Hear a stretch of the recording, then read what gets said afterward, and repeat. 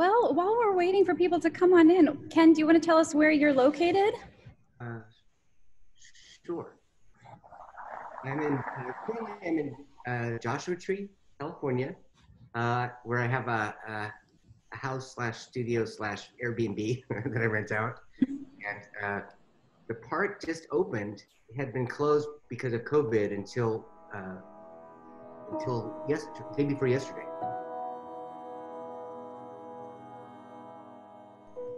Welcome everyone to our first ever virtual Echolocate event, where we'll take an in-depth look at select works by featured artist Ken Gonzales-Day. My name is Kara Megan Lewis, and I'm one of the directors at Bridge Projects. To give you a little background of the Echolocate series, it began in 2016 under the direction of Christian Gonzalez-Ho, who's a guest today in the audience, and Linnea Spranzi. It takes the format of a studio visit and layers on top of it a framework of guiding questions that allow attendees an opportunity to reflect and respond to an artist's practice in meaningful ways. Our second exhibition, To Bow and to Bend, which you see behind us, it opened on the eve of the stay-at-home mandate, and it explores the spiritual, art historical, and ecological significance of trees through the work of 31 artists. Featured guest, California artist Ken Gonzales-Day is one of the participating artists, and his photograph, Two Men Were Taken, behind Linnea, contributes a powerful example of a witness tree to the exhibition. Witness trees are trees that have been present at historical, often traumatic events. In Gonzales-Day's own words, he seeks through his research-based practice to make erasure into a site of production and absence into an effective presence that critically engages viewers and creates new meaning. Gonzales-Day, who received his MFA from the University of California, Irvine, and MA from Hunter College in New York City, is a professor of art at Scripps College. His work has been widely exhibited at major institutions, including LACMA and the LAX Art in Los Angeles, Tamayo Museum, Mexico City, Palais de Tokyo in Paris, among others. And so without further ado, we'll get started, and I'll turn it over to my colleague, Linnea Spranzi. Hello, welcome everyone. So part of the format is that we're going to be doing a shared exercise, and you can jot down your thoughts either on your computer, which is conveniently right in front of you, I assume, or the good old-fashioned pencil and paper also works. So the first exercise is a long view of the work that's behind me. We'll do a screen share, and we're going to spend about a minute and a half looking at it, and you can use your chat function to give us any responses that you feel moved to share. If you just want to quietly meditate yourself on the image and not share anything, it's also your prerogative. But this is going to be unprompted, simply absorbing the image. So we'll start that now. All right, for those of you who want to share in the chat function your thoughts or meditations on this piece, feel free to, and I will say them aloud.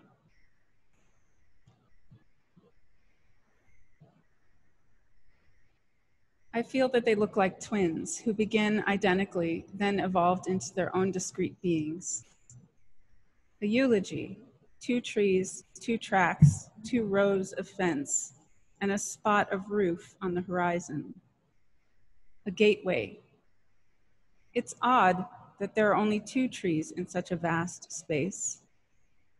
I wonder if a single tree was somehow divided. The trees are like a gateway. The path goes through them. They're beautiful and lonely. Sentinels, gateway, threshold, passageway. I'm interested in the rise, the horizon, and that there are objects just beyond it. There is a sense of abandon. The photograph is witness to what cannot be seen. The photograph is witness to what cannot be seen. I feel a sense of trauma. The trees continue to be viewers of violence. Because the view is pitched uphill, the horizon feels too close, the perspective cut short.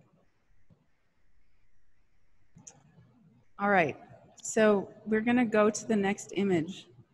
This image is one that's never been seen before, and Ken has decided to share it with us. This one is going to be accompanied by a prompt that I'm going to share with you. The prompt is this: Ken considers part of the value of his work to witness forgotten, unjust, and/or violent histories. Why is this meaningful? Can a photograph act as a form of witness?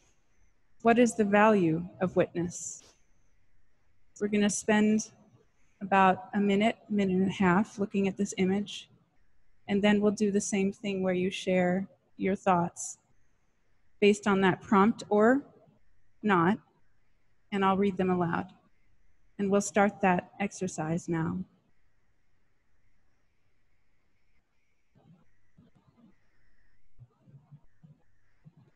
All right, I'll begin reading. Witness resists erasure as well as forgetting. I feel an image and an event are one.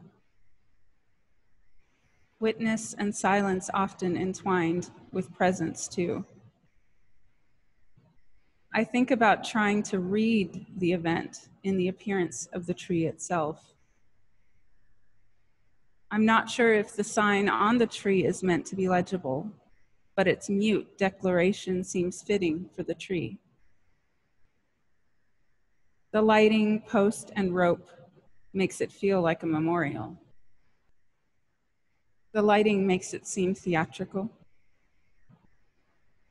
Sites of trauma as sites of tourism. The tree is a witness to the darkness before it. The tree stands in for the human body, the witness of all nature.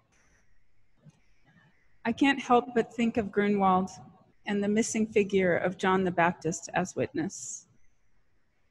A photo is a form of hierography, bears witness to what is visible to the light and chemicals. This photo carries the majority of its meaning within the things that are no longer there, i.e. the negative spaces.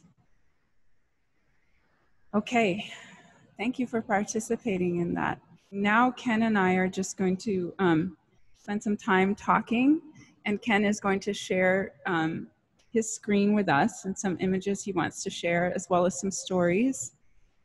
We'll discuss some of what you have responded with, and then he will give us more insight into his overall practice. So, well, there's so many things I could say, but I'm trying to keep it short. And then I really do want to hear questions from people, right? So we're gonna have a format for that. This one, I just wanted to add that you can see the credit at the bottom. It actually is a historical marker, number 460. And it's basically near the entrance to Yosemite, which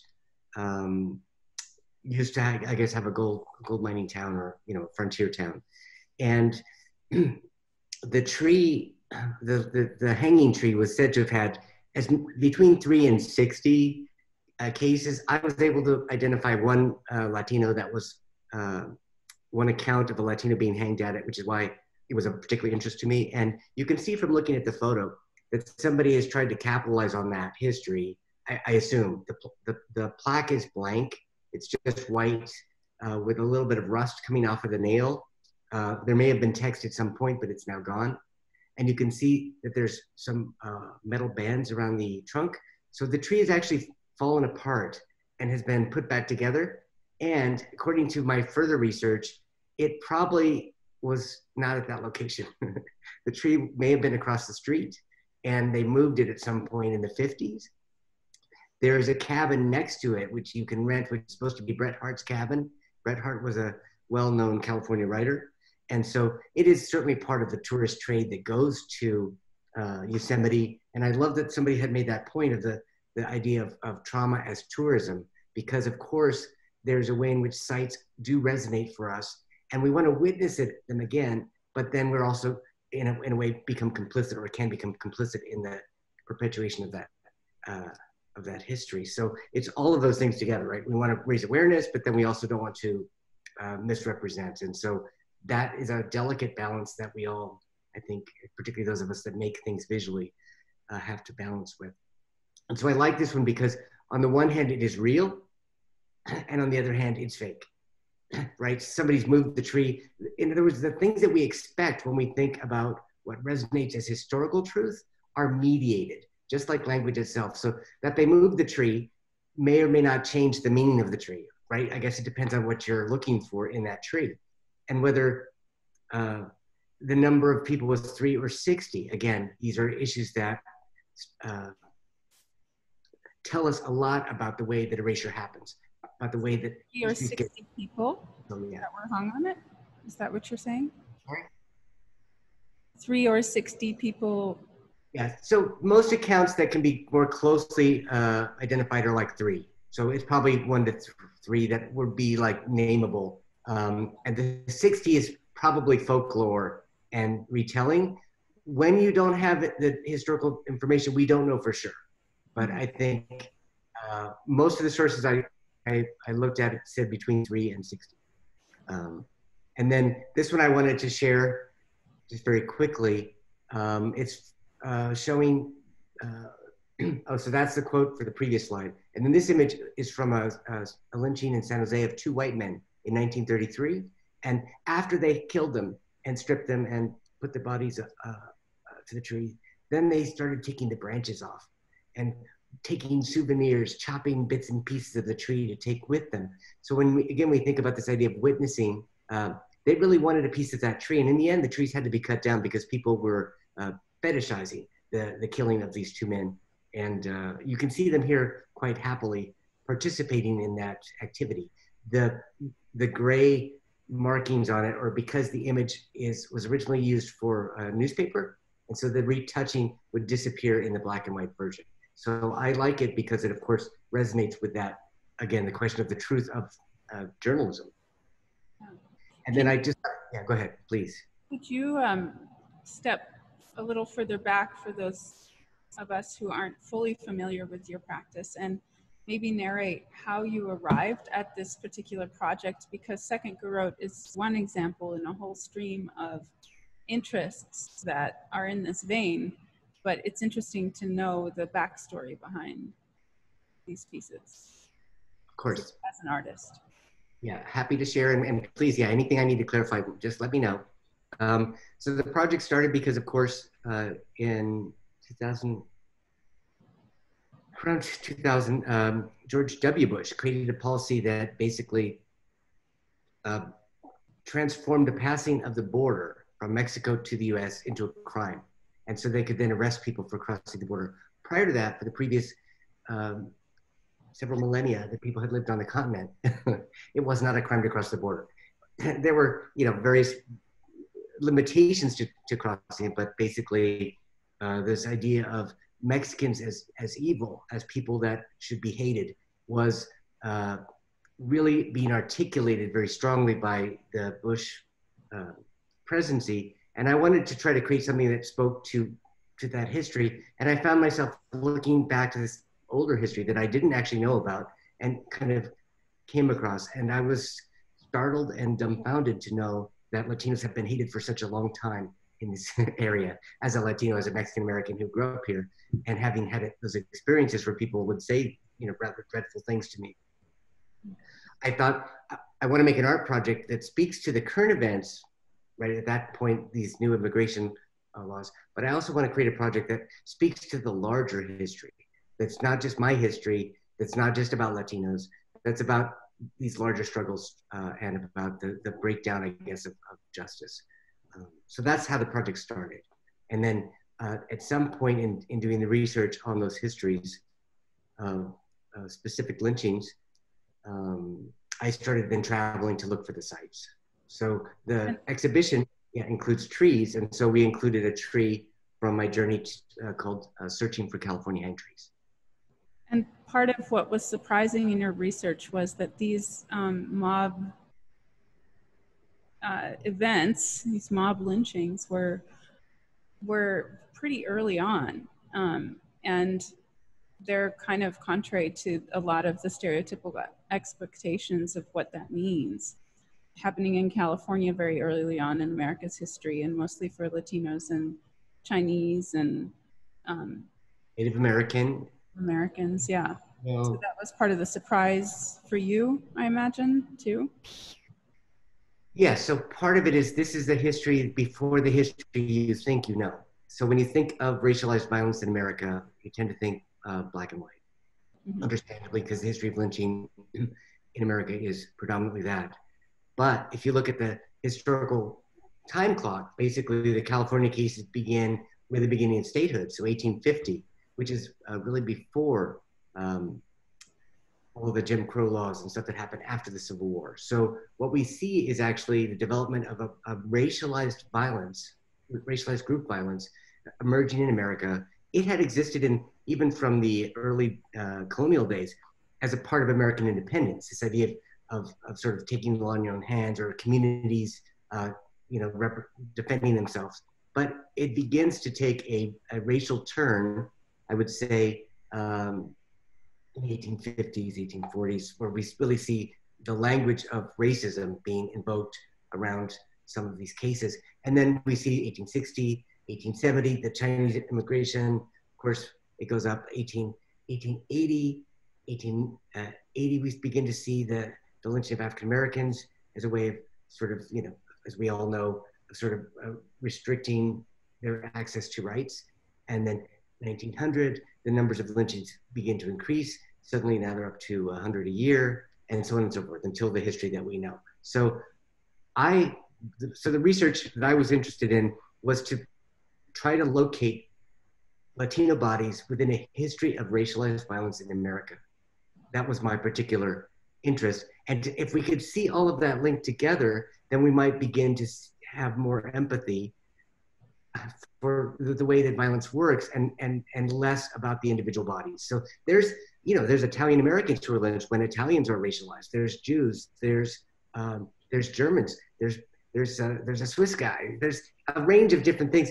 The idea is to think about justice rather than about race. And I think to decouple those two things a bit, and to try to reformulate for our own time how we will take this legacy for everybody that's here. Well, now you have this information. What do you do with it? How do you change the way that you perpetuate, right, race, racialized violence, history, a narrative? And the tree is in the exhibition is also thinking about other aspects of I guess of being a living being, right? So what we're looking at here as well is this continuation of that project, but also what's interesting about what you just said in combination with what we look at is that you're collapsing that history, that past, with a photo that's taken now at the site, or if not of the specific tree, then of the landscape. And some of these landscapes are very bucolic, and others are more brooding. And it's very interesting because in and of themselves, sometimes the images are simply, they seem to be simply of a tree, but it reminds me of family histories, or once you have a certain bit of knowledge, the image can totally transform. And that's part of what you're after is the potency of memory, how it can transform an environment completely, it seems to me. Is that fair to say? I think so. I mean, there's a number of things happening, and some of them have to do with what we think we're looking at when we see a photograph, but definitely the question of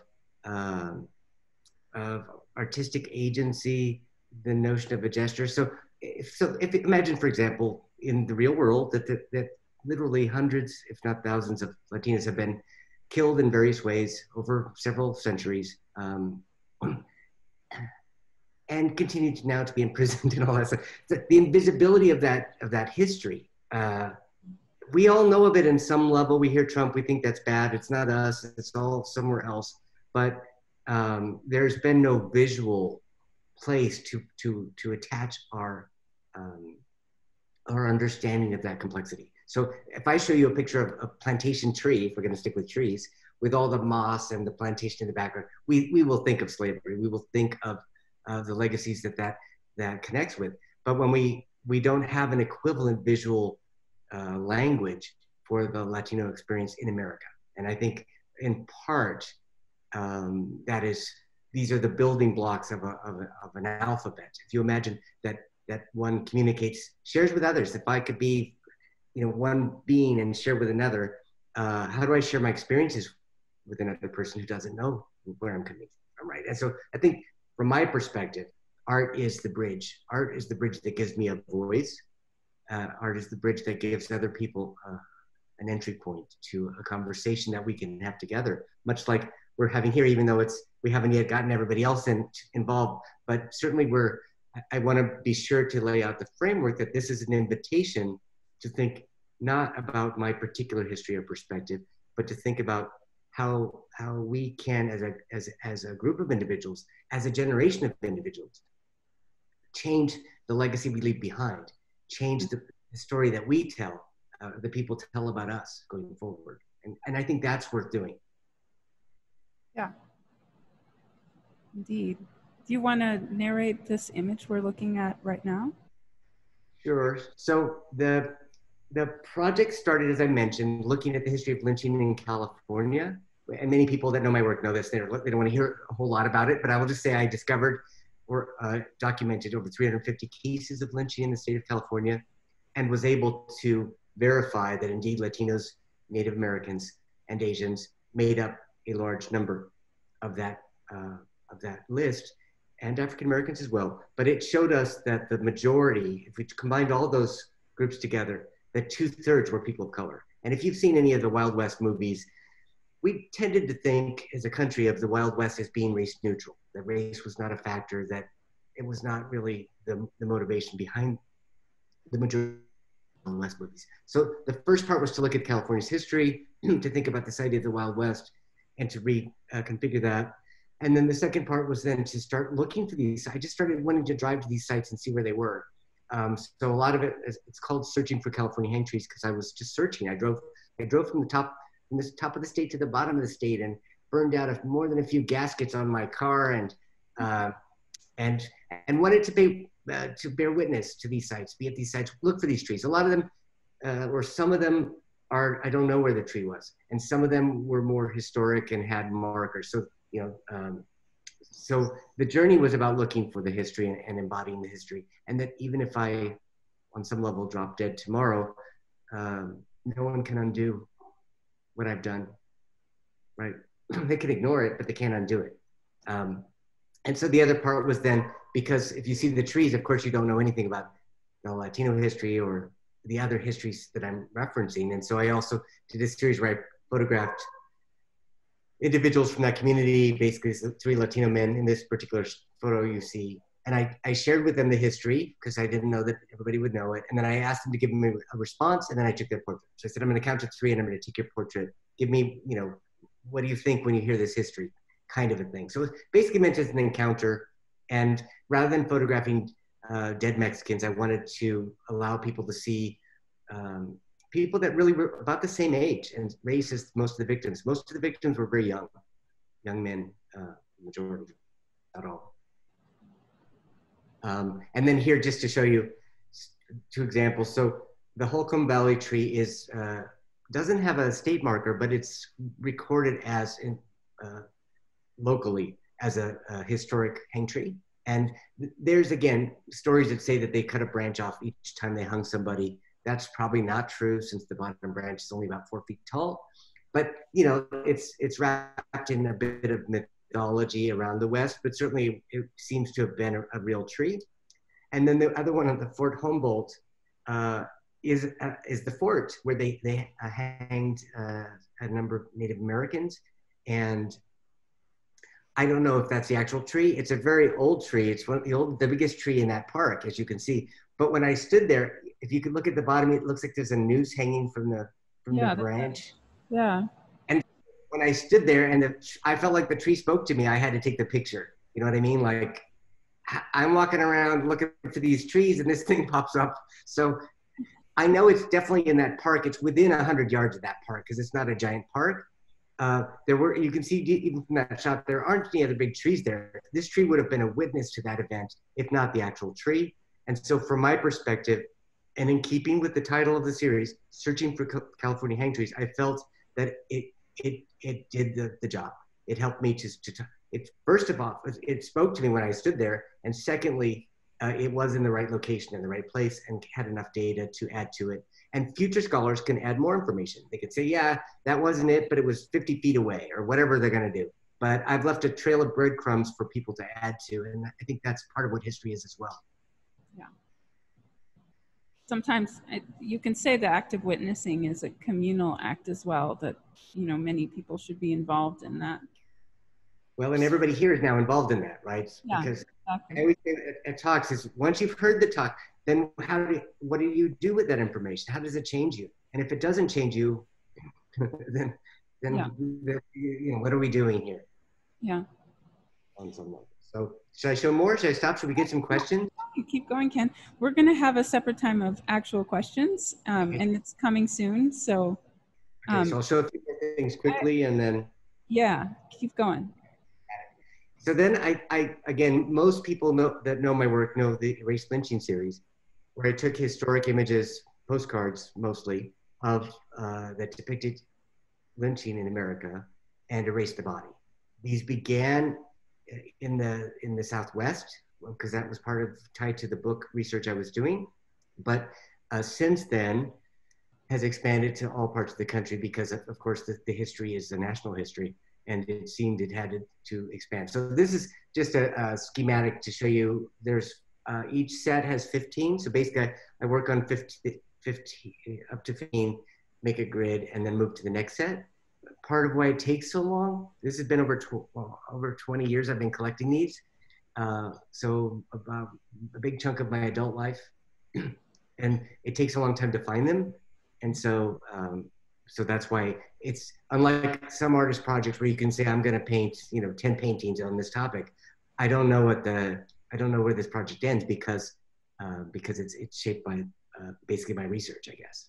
You say they're hard to find, but it's shocking that there's a whole wall of them. So these are actually postcards people would print and send, almost like attractions to other. So here's two examples from, I just have a few to show you from the grouping that you just saw, but you can see the one here on the left, Hangman's Tree, Helena, Montana, was literally sold as a colorized postcard from 1870. Wow. I've removed the two bodies that were hanging from the tree. And you see at the title, I've put their names, Arthur L. Compton and Joseph Wilson, at the bottom. And then on the right, lynching of Italian, Picarota, and Angelo Albano. Angelo Albano. Two Italian men that were lynched in Tampa, Florida in 1910. Yeah. Again, when we think about race and racial formation, Italian Americans were eventually sort of recontextualized as white, but historically had been seen as sort of ethnically other. And so in both images, I've removed the lynching victim to allow us to look at the structure of racialized violence or violence in general. And so we can see that the kinds of people that go to these events, how they're dressed, how they're posed, their relationship to the landscape, their relationship to the tree, their relationship to the camera. As you can see, they're all looking in the camera in the Montana shot. And then of course, these were in some cases mass produced as postcards and shipped and sent to friends and loved ones. In other cases, they became kind of tourist elements. So go ahead. So these were definitely cultural artifacts that were produced using, mass production media. And I'm not sure how many survive. So that's a testament to your difficult work of having to find them and use them as material. But so that's the conclusion of this little section. And we're going to have more time for question and answer. You can screen share at that time as well, Ken. Okay. But I have one question for you before this next exercise, because we're going to look again at Second Garrote for a little period of time and respond, given what you've told us and more of the history of your overall project, and see if the responses, if the image has changed in any way for people. But my question is about the title. Why is it called Second Garrote? Yeah, so first garrote, they hanged a bunch of people in first garrote, and then when they started hanging people in second garrote, they had to sort of rename it. So Groveland, if you go to Yosemite, basically Groveland and Sonora are the towns on the highway to get to Yosemite. And so they were mining towns. And so they named it after the garrote is the hanging device. If you've done, and so this is the reference for it. Groveland renamed itself Groveland instead of first garrote. And second garrote there's no town there really. So it's just this historical marker. Interesting, it's construction. So we'll jump into questions. And one of the first ones is, have you visited the Equal Justice Initiative Lynching Memorial yet in Montgomery, Alabama? And if so, what was your reaction as an artist, Ken? I have not been there. I would like to see it. I've seen many, many pictures of it. And of course, I know a few of the people connected to it. As you know, they don't include any Latinos in that history. And so from my perspective, it can't be a national museum if it doesn't represent all people in the nation. And Latinos are a part of this nation. Mm-hmm. Up about 18 to 20% nationwide. And so, I would still love to see it. I think it's important to have, my understanding is they are focusing on 800 counties that surround that facility and are really focused on the African-American experience, understandably. So, I look forward to seeing it someday. Mm. Another question is easier to answer, or it's simple. Is there a strap holding the tree together? Those straps are functioning to hold it together, right? Yeah, there's two straps. There's kind of two pieces holding it together and keeping it upright. I think there's some kind of pole or structure in the middle that's upright, and then it's kind of attached to it. Because it was a very large tree, and apparently I've seen photos of it, it seems to have fallen over sometime in the 50s, the 1950s. And the question of whether it was moved across the street is more a debate of speculation. Basically, from the 1850s to the 1950s, right? This idea of the American West shifted. There's also some that argue it's not the actual tree and all of that sort of stuff. So part of the challenge with any of this stuff is to recognize the difference between the artist and the historian. The historian cannot claim that that's the tree unless they can prove it, right? There is a lot of records suggesting it is.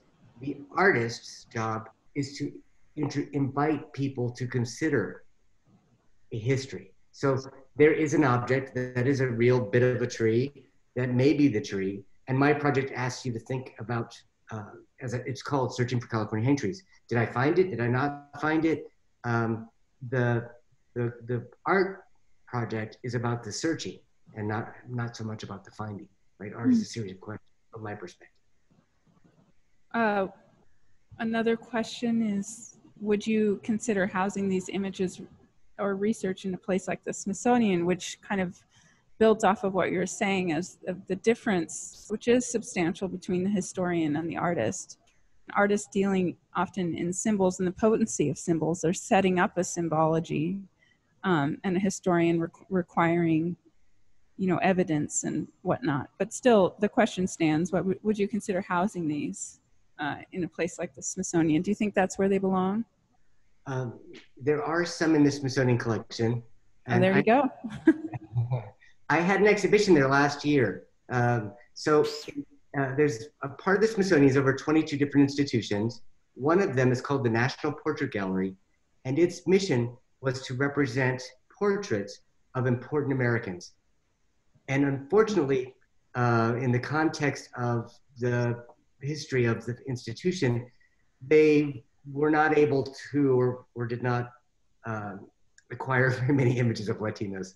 So there are really almost none in the collection historically. They are now working towards adding additional images and commissioning things, even portraiture and paintings. But I was invited to have an exhibition there where I included this work to speak to the absence, right, not only of Latinos from the history of lynching, but from the history of America. In our National Museum, a museum dedicated to represent our nation, which does include Latinos, I wanted to present that erasure or absence to our national public. And at the time when our current White House is describing Latinos as criminals and murderers, and right, I could read the quotes, but they're upsetting. To hope that maybe he would walk through that museum and learn something, or somebody would in that town, and recognize that America is diverse and rich and beautiful, and that there's many of us here that contribute to its beauty. Is your collection of postcards of lynchings publicly available? It's mostly your website, right? Yeah, it's not. So the Smithsonian, you can find the Smithsonian ones on the Smithsonian website. They're in the National, the American Art Museum. Mm-hmm. There also is a set at the in LACMA, which you can find online. And there's also a set on view right now at the Broad Museum at MSU, Minnesota State University. And that's on view right now. So those are, you can probably find those. So that's at least 2 sets. Great. As I mentioned, each set is 15, basically because the first set was 15. And so I've kept it the same. And so when there's 15 more, then I release it. And so far there's 4 sets that each look at different, slightly different histories. Well, we're not going to be able to get to all the questions, but there's a good one to end on here. Are there specific representations of trees in the history of art that hold special resonance for you? That's a great question. Yeah, I know you deal with art history in other series that you work in as well. So it is a concern of yours, and it's an interesting question. So. It is. So of course there are so many, but part of the way the project started formally is that the trees are all shot with an 8x10 Deardorff camera, which is an old wooden camera that I got on eBay, probably from the 1930s.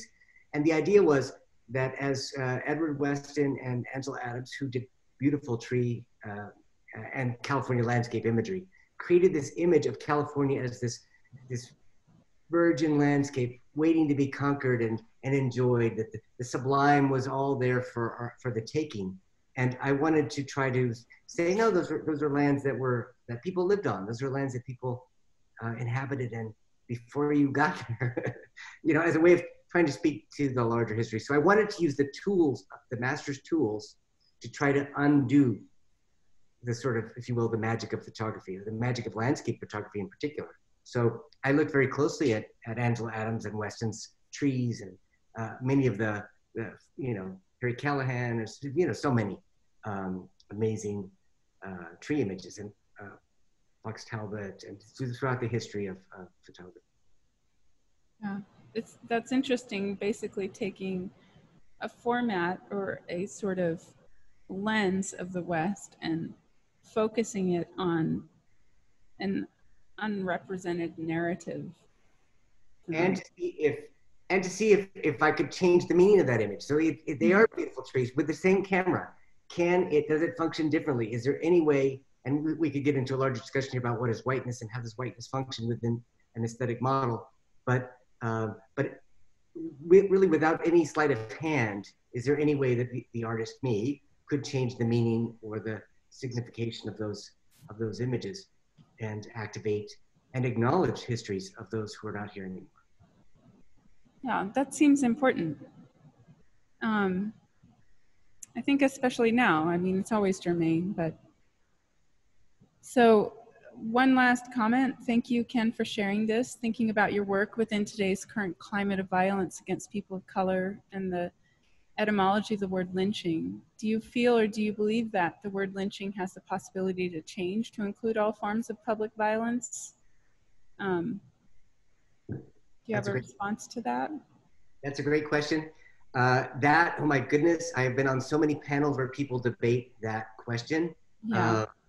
And in fact, if you look at the history of lynching, if you look at any data set, whether it's the NAACP or the National Museum, as they call it, their data is all using different criteria. So in the particular case for the lynching in the West book that I wrote, I didn't use, if they shot a Mexican, I didn't count it. It was only if they used a rope and included some sort of a crowd, because there's so many cases of people of color being shot. But you would have a much, it would be an impossible task. So there might be situations though, and there certainly are, where the killing is so intentional and so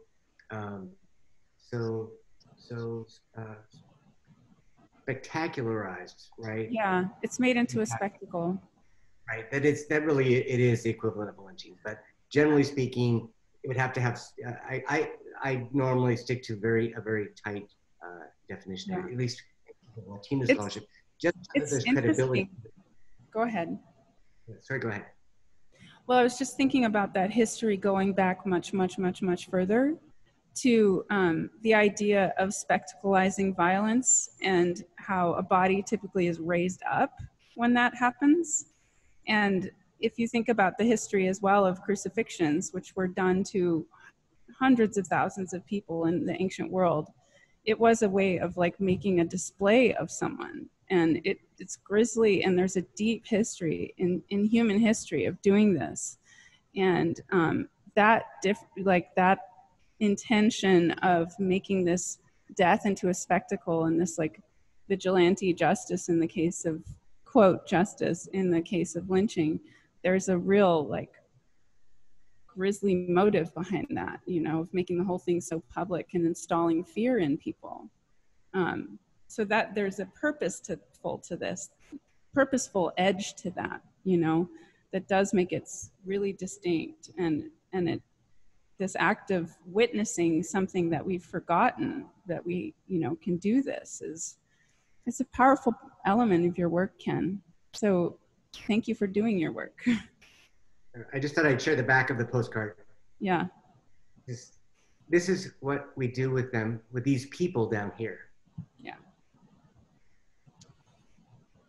So, thank you everyone for your excellent questions. There are more of them, and I wish we had time for all of them. But we're gonna turn it over to Vicki and Michael, who are at the site of the beginning of one of Ken's tours. So what Ken has done is set up tours through Los Angeles. Well, it's one tour of the sites of violence that have happened in Los Angeles in particular. And it's sort of surprising to see our own city through that lens for those of us who live here. So Vicki and Michael, are you there? Hi. Yes. Hi. Hey. Yes. So Michael and myself, we're the field correspondents, and we're here to highlight actually part of Ken's research too is this. He has compiled this. He's organized this Google map and a walking tour, a self-guided walking tour that you can do during this quarantine time by yourself, wearing a mask. And there are sites in downtown Los Angeles that Ken has documented, sites of lynching and of including the Chinese massacre of 1871 or so. And so Michael and I are here, and we're on one end, you can see we're at Union Station, which is where the tour starts. And then behind me right now is Pico House, which is another stop on Ken's tour. So that's the site of the Chinese massacre, correct? Just about. Down that alley. Down this alley near the fire station. Yeah. Yeah. Yeah. Mm-hmm. Yeah, I'd just like to add too, Ken, I love the language you use of the history behind the history you think you know. Or maybe another way to say that is like the history behind the performance of history. And here in the plaza, you can really see both of those things happening. And I know I wouldn't be able to see it without having spent time looking at your images. You have beautiful trees and agapanthus and fortnight lilies. You have a topiary of a teddy bear. The plaza, and you can even see like the old railway, the streetcar lines here, and so I'm looking at all this and just thinking of the image of Ken's map, where that's where some of the most lynchings occurred, like around this area right here. And it's just really powerful and very, I think, a gift of Ken's work to help us think about the absence of history as a felt presence, the absence pressing in and challenging us to recover those histories and to really like let those histories metabolize in our own lives in order to be better people now in the present. All right, so we sincerely hope that some of you at least take this tour, and the link has been provided in the chat section. So go ahead and download or take a look at that map at the very least, because many of us will drive past or walk past these areas without an idea of what has gone on there. So it's a striking and heartbreaking narrative, and it's important for us to know these things about our environments as well.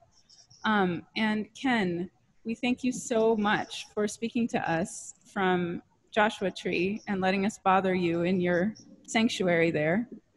And we thank you for your work. And we thank everyone who's been a part of this conversation. And once again, thank you very much. Have a wonderful evening.